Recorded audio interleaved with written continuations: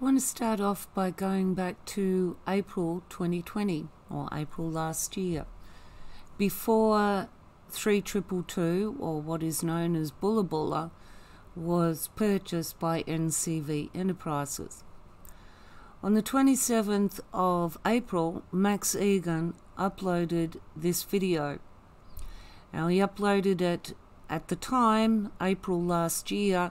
His YouTube channel was still, it hadn't been closed down, and this video was readily available and had thousands of views on it. Now, he's done this video here in response to this one that he did earlier in April. Here, where he's doing this at the Crow House with Mark McMurtry here. And he's introducing Nightcap on Minjimble and the sovereignty issues around the OSTF. And he also mentions in here that Mark McMurtry is the chosen one. And it's like, well, there are others actually considering themselves the chosen one, and it's making it a little bit hard because it's in the name, one. There can only be one, and there's more than one. So there's, and strangely enough, they all seem to be males making that claim too. Like, I think that's pretty gender biased when they think that the chosen one only can be a man. But anyway, back to this video at the end of April that Max Egan uploaded. Here, he's actually driven down from Queensland to New South Wales onto the land here. This is Scott's Lookout, and that's located on the 16 lots that are owned by Zimmerland and Peter Van Lieshout that NCV Enterprises are attempting to purchase. Now, because of this first video that Max did, and he'll tell you in this video, because of the response that flooded his email of people that were interested in this project, how do they get involved, how do they invest, and also bringing up some of the issues that they've heard things about and that they want clarified. So, Max Egan is here this day. There's Adrian Brennock in the background there, and I'll just let this play a bit, it's on mute, and he's giving a bit of a spiel about the countryside, how it's beautiful and everything like that. Now, the reason that I'm bringing this up is because this was a very public video. It was also done with the specific purpose, as Max Egan states in the video, in response to potential people that would buy in.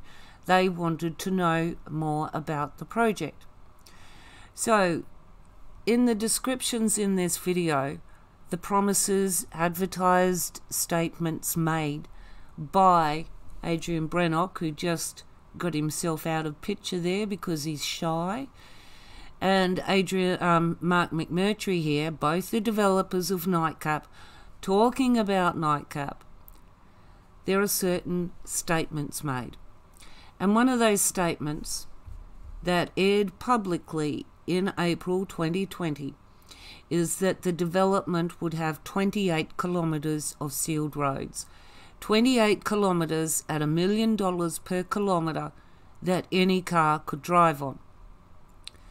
And that was an ongoing promise and an expectation up until the point when the DA was lodged. When the DA was lodged, there is no sealed roads. It's unsealed. It's now 26.5 kilometres and it's 18.5 million. Now, a big part of this and what of this promotion over here, Max Egan is saying, well, you need the 28,000 to build the roads so that you can build all the other stuff. And he's, yeah. So the big push is to get people in on the ground level to get $28 million together to tar the roads. And then, of course, there's also other representations and promises made of what you can expect if you buy into Nightcap on Minjimble. Now, this is done before they've actually purchased back 3222 through NCV Enterprises. Mark McMurtry here, standing on Peter Van Lieshout's land, has been living in the very house that past lost investors got evicted from, and the land, since they got evicted. He's been caretaker and lived there rent-free. And he makes reference to it over in this video where he points behind him over there. He said that this here's got nothing to do with that. And it's like, well, Mark McMurtry, you are wrong. Even after, still now, Mark McMurtry lives at 3222. After it's been purchased by NCV Enterprises, before it was purchased by NCV Enterprises, when it was part of Bulla Bulla, it's always been part of Bulla Bulla. It's just that ownership changed to NCV Enterprises, who is still Adrian Brannock. And Adrian Brannock did, as part of their official video, do a video standing out the front, bragging with Mark McMurtry here, we bought it back. We bought it back, as indicated in the Voxes, that Adrian Brannock would put the company into liquidation, sell off the asset, get rid of the dead wood, and take everything that he's setting up and move next door with it. Prior to that happening, the negotiations with Peter Van Lieshout were looking at expanding on what was already there in Bulla Bulla. But with the past lost investors causing a little bit of a stink by asking questions, they decided, no, we're going to pull the commercial away out from underneath them as well, and no, they can't be part of the Peter Van Lieshout deal. We're going to go over there, set it up, and we'll buy back Bulla Bulla and make it part of the development still. It's never been excluded from the development. It's always been part of it. Even as Wollumban Horizons representing Bulla Bulla, it has still been part of, well, Planet have got it in their documents. Wollumban Horizons Proprietary Limited is the company that's controlling the land asset. And if that isn't tying them in, there's plenty of other things too. But back to the unsealed roads, as to the advertised promise back in April 2020. And most of the people that actually bought in 2020 bought in after this video. And well, the good chances are that they have seen the video, because they gave links to these out as promotional links in emails they send as well, so that you can, as a potential investor, watch and see what you can get. 28 million, 28 kilometres of sealed roads that any car can drive along. Now that's a promise, as far as I'm concerned, an advertised representation of, if you buy into this, what you will get. Sealed roads that any car can drive on. That's a big issue because, well, unsealed roads in the terrain it is, in summertime especially, you're going to have so many problems. There already are problems in the Voxes accessing Bulla Bulla. The other lots with Peter Van Lieshout are not necessarily any better, because they're going up and down, and these are tracks. They are not roads. So this that they're putting in is going to widen the roads from 2 meters to 6 meters. And all it's going to do is put in an unsealed road that will get seasonally washed out, that will need to be regraded in so many areas, up hills, at the bottom of hills, and maybe where all of what's washed from up down needs to be regraded too, because there's too much build-up, it's too soft, and people are slipping in it because it's getting thick and soft. But on the flip side of it, you've got it's wet, slippery and dangerous, that you have got car accidents waiting to happen. And the fact that some of these could be off the side of a cliff, you might not, get stopped because you hit a tree and all you broke was your car. You might not have a tree to stop you. You might end up, that's a long drop. So that's one question I'd actually like Nightcap developers to actually answer, is why over here it's promised and endorsed by the presence of Adrian Brannock, who Mark McMurtry is constantly referring backwards and forwards, and if he doesn't have anything correct, Adrian Brannock will correct him so that they are representing what they consider to be the facts. So here they're intending we are going to do 28 kilometres of sealed roads that anyone can drive in on. Over here, what they have actually delivered on is 26.5 kilometres of unsealed roads that will annually cost to regrade, that is dangerous for people to drive on, and not all cars will be able to access those roads all year round. There are times you will need a four-wheel drive, and there will be times even in flooding that it doesn't matter if you've got a four-wheel drive, you're not crossing the bridge. So if you look at the advertised promise of 28 million, this component here should have been 28 million. And these other unnecessary components could also be made up with the 5.4 million that they've now said that they want to spend on the bridges. So considering that would have been 28, 718, and 5.4 for the bridges, and then you go down here, the laying of the cables, that's still 2.5 million total there. So all up, it still would have been more than 30,000. So why didn't they just put in that correct costing to begin with? Why change it from sealed roads to unsealed, and then try and pad it out with all these other things that they say that they want the money for? It's very specific in this video. They want 28 million for the roads, to tar the roads. 1 million for each kilometre of road.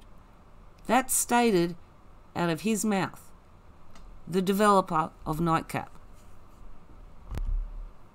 So I might be as bold as to say that in April 2020, what was advertised by the developers of Nightcap on Minjimble ended up to not coming to any fruition at all. There is no sealed roads other than what was required in a few patches, which is roughly around 700 metres in different locations, purely because they have to do those sealed parts because it is too steep and emergency vehicles have to have that part sealed. So they haven't sealed it to make it easier for people to get in and out, only because they had to. So if they had just stuck to the 28 million for what they said and advertised April 2020, then the costings wouldn't have been an issue, and it could not be said that they did not live up to their advertised promise.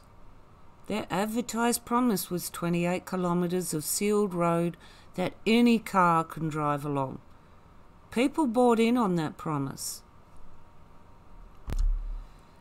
Now I'm going to have why I've gone into the costings here is because from what has come out with the planning meeting, that agenda that is going to occur on the 1st of July at the Tweed Shire Council, is, according to the report, there is one of two options. The council is going to question the revised civil costings, or they will just recommend it onto the Northern Regional Planning Panel for determining the DA. And they have actually said the recommendation is to refer it on to the Northern Regional Planning Panel. There are several reasons why, after questioning them once on the civil costings, that when they come back there is still cause to look at what they've presented and say, I'm sorry, but I think you need to revise these too. So rather than push it backwards and forwards between authorising bodies, considering the body of the development application itself has failed in so many areas to be compliant with any of the legislation it's required to be compliant with, that the authorising body cannot grant approval if it does not meet certain legal requirements or it breaches certain conditions.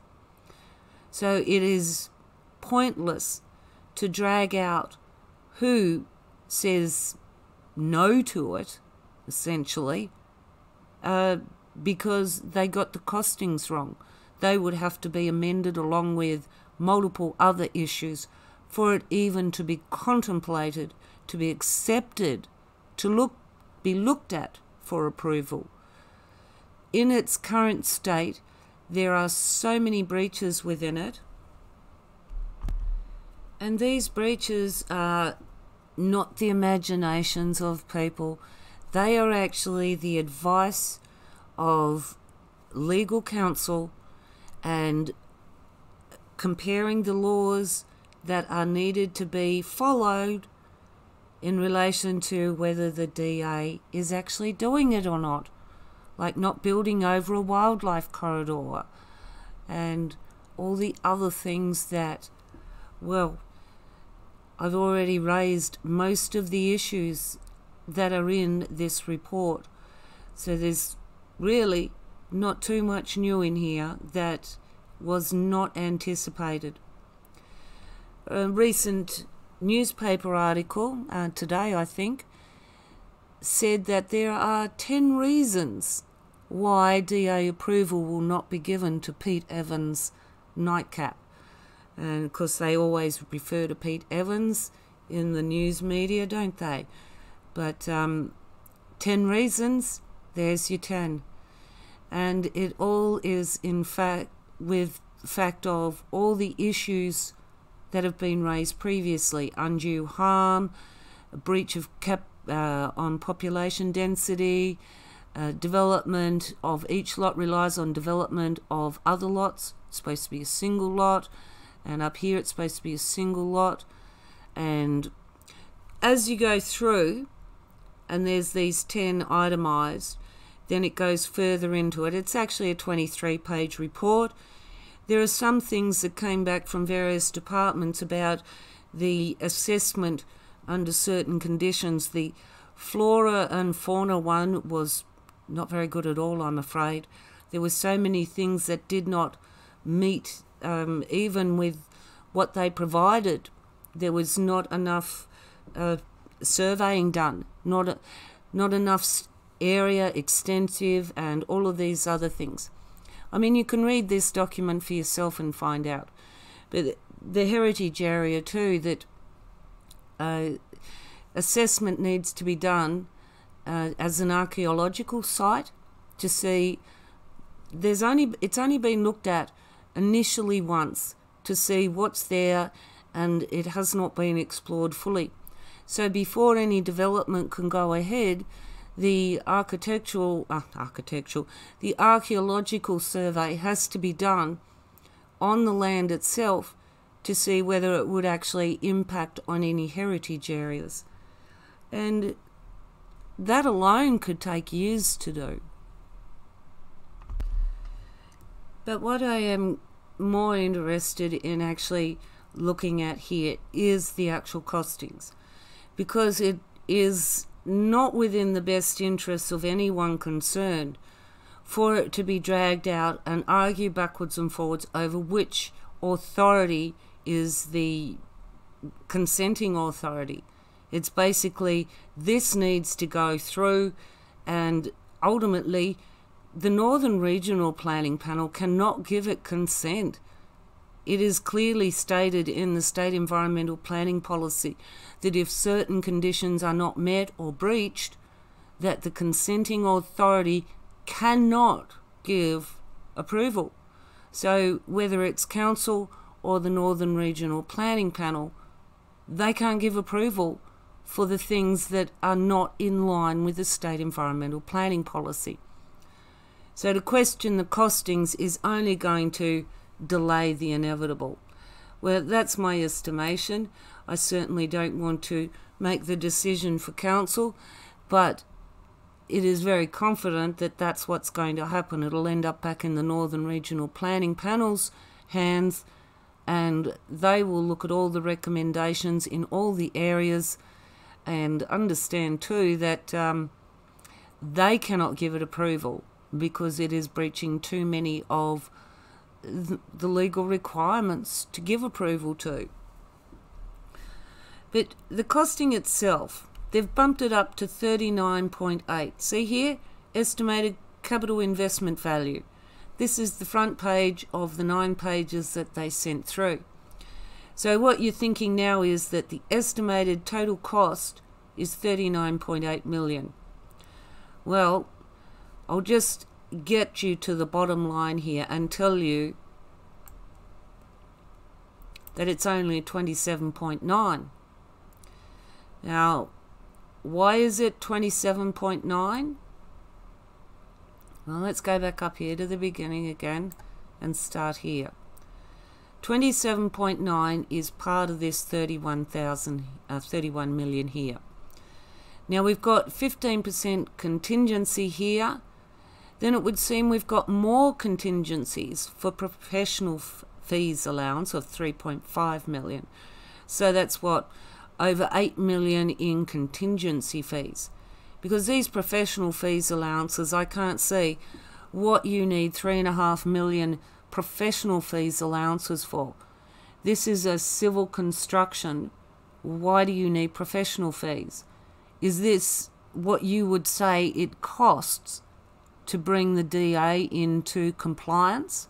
3.5 million is the professional that you're thinking of paying Planet, the town planner, to organise those changes so that you can try and get it compliant?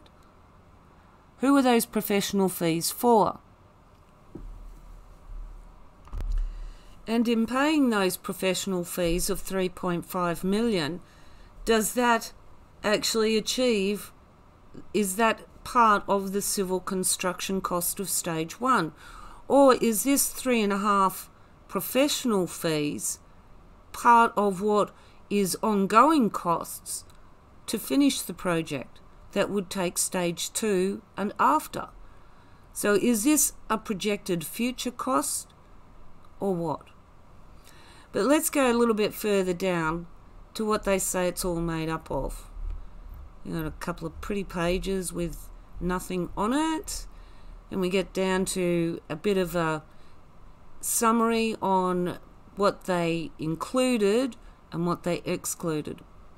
And of course 5.4 million for the bridges has now been added, and the street lighting 1.8, which now will also mean changes to the visual assessment and also the impact on tourism that visual impact would have, because it'll now, well, what are they saying? I think there's about 125 streetlights that they want to stick in, and that area where they'd stick in all those streetlights is actually, if you go to surrounding lookouts and look on a nice dark night and you want to enjoy, whether it's the full moon or, you know, the night full of stars, you've got this horrible lit up spot. Probably look like a big mining camp or something like that. It's got that many bright lights going on everywhere, because there'd be all those street lights and 392 houses with at least one light on. There'd be at least some of them that will have a spotlight on all night because they're too scared to be in the dark. So yeah, slight pollution, visual impact, It's completely unacceptable that you would, all that would create that whole darkened mountain and bush into light pollution and light haze. And it would dull the night sky as well. People don't move to the country to see light haze. They actually love the dark nights where you can look out into the stars and not see street lights and all that other rubbish everywhere. That's why they don't want this development there either, because you're setting up suburbia in the country. But anyway, we'll go down to the summary. So this is a little bit of summary that it goes in. There's your 27.9. It covers all those things. But that's the actual cost, the civil construction's cost. That's what they say it's going to cost, 27.9. But now they're going to add margins and adjustments. So the margins and adjustments, 1.5%, 0.6%, and 8.5%. So we've got quite a few million here that have now conveniently pushed that up to 31 million. So now it's over 30 million, and it's still the estimated construction cost, even though it's got contingency built into it. Oh, but hang on. Now they're applying 15% contingency at 4.6 million. So, wow, that's a lot of contingencies. And then you look down here at the professional fees allowance contingency of 9.6%. And it's like, oh, so your 27.9 million that it's supposed to cost to put in these unsealed dangerous roads and your street lights and your bridges, if you add in all these margins and adjustments and anticipated costs that might go out over the whole project, it's now up to 39.8 million. So as you can see, it was just going to be another argument with the proponent over the costings. They didn't get it right in here. This shows complete and utter lack of professionalism and not knowing what you're actually costing up. This is costing of construction of housing. This is not the stage 1 roads work. Even if it was something that they were going to do, even if they were going to put in 392 sewer treatment plants and rainwater tanks and supply all the solar panels, it's still not part of stage 1. That would come right at the end. So at no stage could it be said that these things were part of stage 1 cost. Now when they were pulled up on that cost, then they go, well, hang on, we put costs in there that, well, they're never been our costs, but we also forgot to put other things that we should have put in there. Like we should have put in the bridges, we forgot to put the street lights, and we underestimated this and then we underestimated that, so we're going to put all that up a little bit more now. And we're going to have a 15% contingency on the whole project, but we're also going to have other margins and contingencies, so that will pad it out to 31 million. Overall, 39 million. So the reason that they couldn't actually make the roads sealed in the DA is because, you see, in the video, it's only an unfulfilled promise. You know, from their perspective, well, tough, we changed our mind. You know, if 20 people bought in on the promise of sealed roads and an ordinary car access, well, not so tough really, is it? Because it's part of the marketing, part of the sales. And you did not provide what you marketed. There is no sealed roads in this development application. And if you did, you would actually have to fork over 28 million.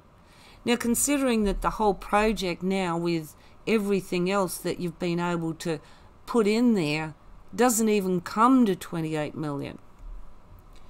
One would say that if you put in the true cost of sealed roads in there, of what you marketed and represented would be the benefit to people if they bought in, then none of these costings would have been an issue. It would have been over 30 million. But I suppose the issue is that at the end of the day, you have to deliver on this. Not on the promise that you made in a video, but on this that's in writing. Now, if you'd put in there that you were going to put in 28 kilometres of sealed road at 28 million, they'd have to put in 28 kilometres of sealed road. They can get away with unsealed roads now at lesser cost. And even though it is a failure of the marketing promise, they're not actually going to be fussed about it, because they'll just sue anyone that says it's a failure of marketing promise.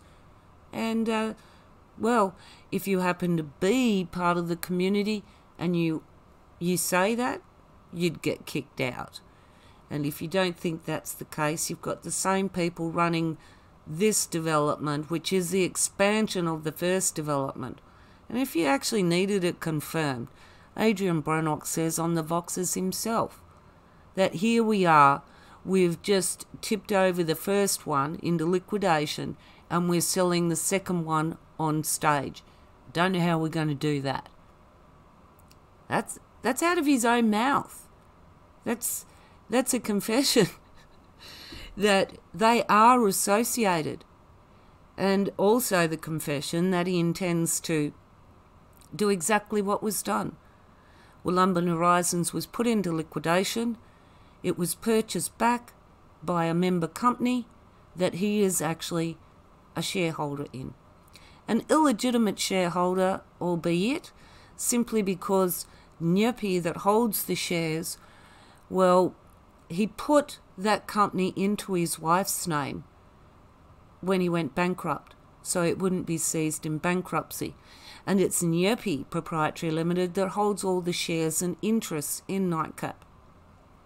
Another interesting point too is that his job description is only supposed to be a sales rep or an employee. He's earning a wage for what he's doing.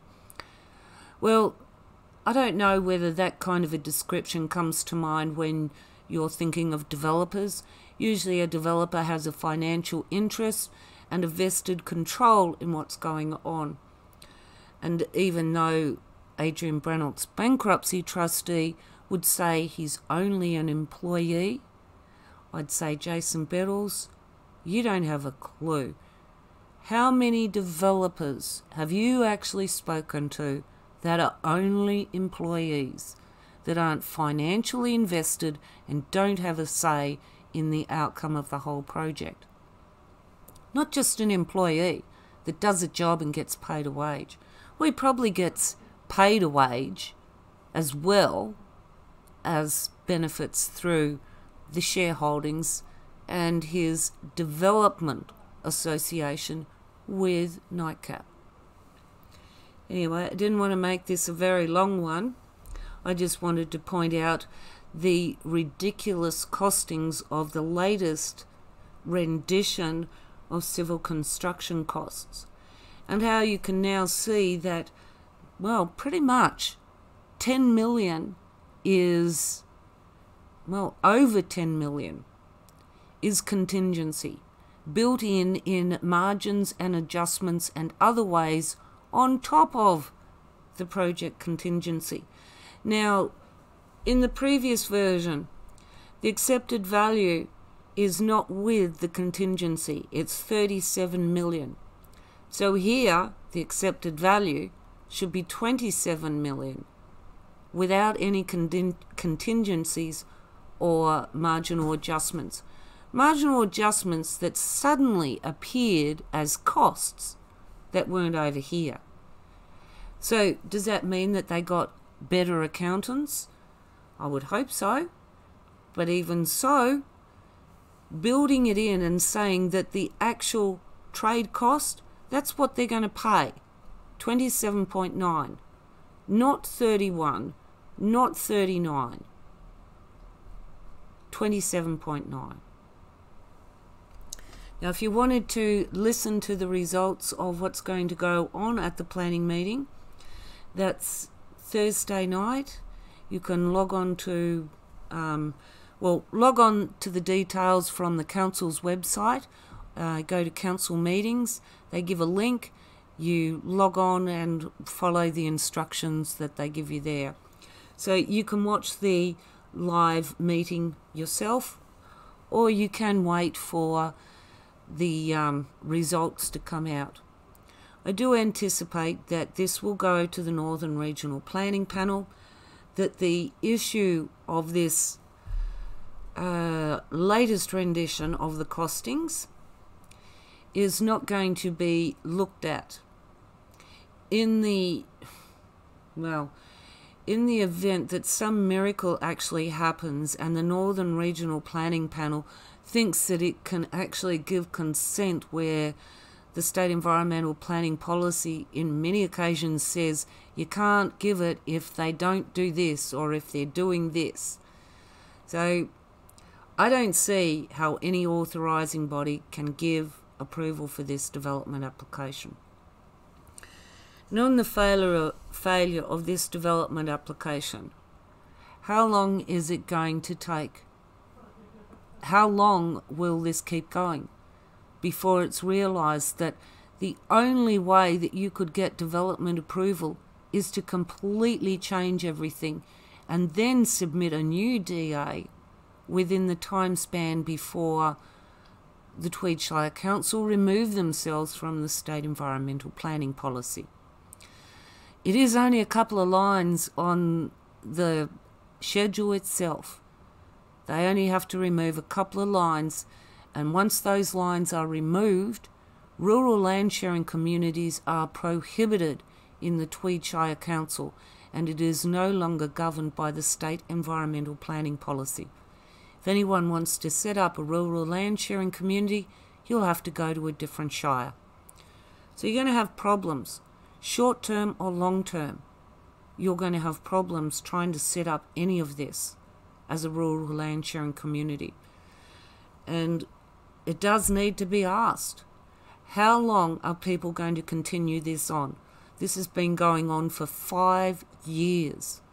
It will not get approval for overdensity, for destruction of habitat, for destruction of heritage sites, for taking over water catchment areas where, no, you can't build there because we're going to perhaps build a dam there for the larger community, for drinking water in the future. We need to consider water resources. We are a country of drought, of bushfires, of floods. There's a lot of diversity.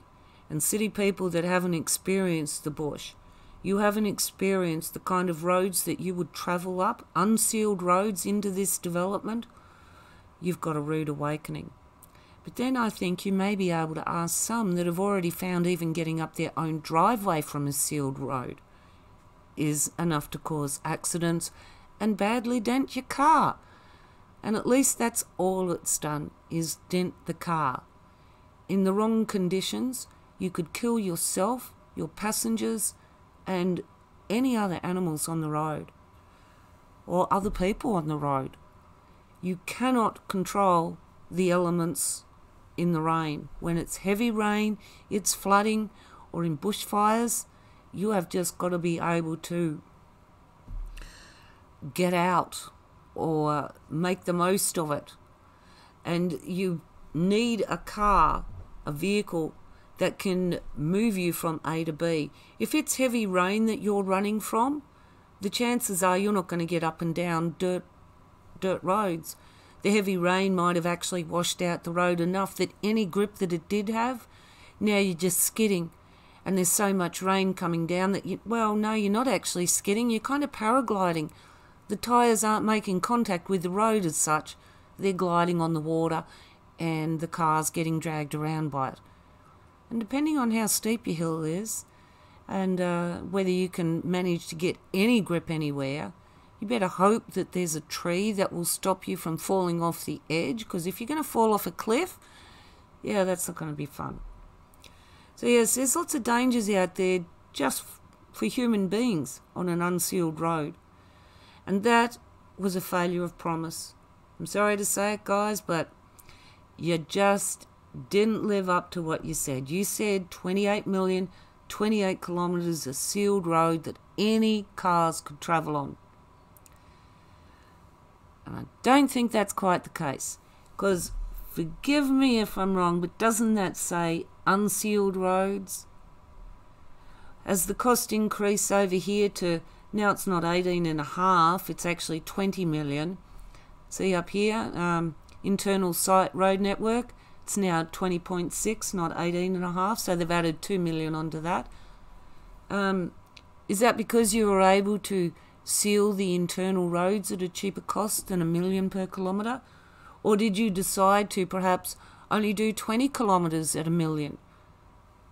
Have you changed the kilometres of road? Don't know. There's no specification on that, is there? Or are we supposed to believe that the costing up between what would essentially be 2 months is gone up 2 million to do the roads? And the 15% contingency has changed to all these other contingencies added in, so there's, well, at least $11 million worth of contingency that you can add some of that in to the 27.9 to get 31 million. So we're over that now. We can go to the Northern Regional Planning Panel. Oh, you beauty, because you know what? I think we've got it all sorted out there. I've talked to the people there and they're happy. They've given me this, tentative assurance and this, that and the other. Well, this is what Derek Zillman will tell you anyway. He's got it all figured out. That even with this bad report and even with the fact that the law exists that they can't get around, the non-compliances, well, has he got it all figured out? How all those non-compliances are just going to disappear like some fairy dust magic? No, sorry. The issues are going to exist as long as their desire to create that concept is the same. They need to change the concept if they want to get any chance at an approval. And that might actually take more time than they can afford, because if that means lodging another development application, that could be a bit tricky, because the State Environmental Planning Policy might remove the Tweed Shire Council before the Tweed Shire Council would actually accept its lodgement. And it wouldn't be at Christmas time when people have just come back from holidays after 2 weeks and it's gone through sneaky and nobody really had time to respond to it. The only thing I can actually say about the amended costings is that it's actually far better presented as far as a breakdown of costs. So why couldn't that have been done in the first place? A quality assessment, well, when I say quality, more detailed, it still isn't as detailed as over here when they're actually giving you, well, I suppose it is further up here when they, further down, where they itemise everything. 125 street lights, 15,000 each. So you go in and it is all itemised. So that's the whole cost of what they intend to do in stage 1. As you can see, all the ones that they added in there that they are not going to do, they've all been excluded. And as they excluded them, let's find those ones that we forgot. 5.4 for the bridges, and where's the lighting up here? 1.8. I mean, it's just pumped up and pumped up. Well, it looks like they've put up the cost of the telecommunications too. It's now 1.9 and 973. It was 1.8 and 795,000. So you could actually expect that if you ask them to revise the costings, that it will go up by a couple of 100,000, or maybe a few million will be added in here and there if you ask them to correct anything in this one. Yeah, it's kind of redundant when the cost of it is going to matter nothing if none of it can be built. the cost of stage 1 is not going to be a cost that is borne by the development if they are not given approval. I do not see how they can get approval. And on that note, I'm going to leave it there. Catch you next time. Bye.